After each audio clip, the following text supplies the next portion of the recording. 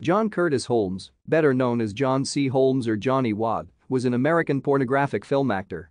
He ranks among the most prolific adult film performers, with documented credits for at least 573 films.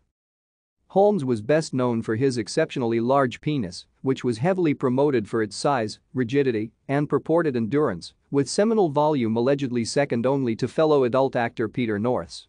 However, no documented measurement of Holmes' actual penis length, girth, tumescence, sexual stamina, or ejaculate volume has ever been confirmed.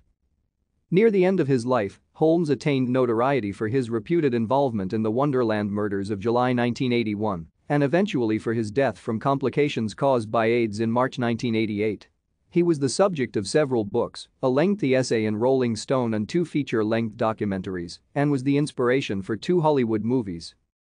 John Holmes was born John Curtis Estes on August 8, 1944, in the small rural town of Asheville, Ohio, about 11 miles south of Columbus. Thank you for watching. Like and subscribe if you would like to view more of our videos. Have a nice day.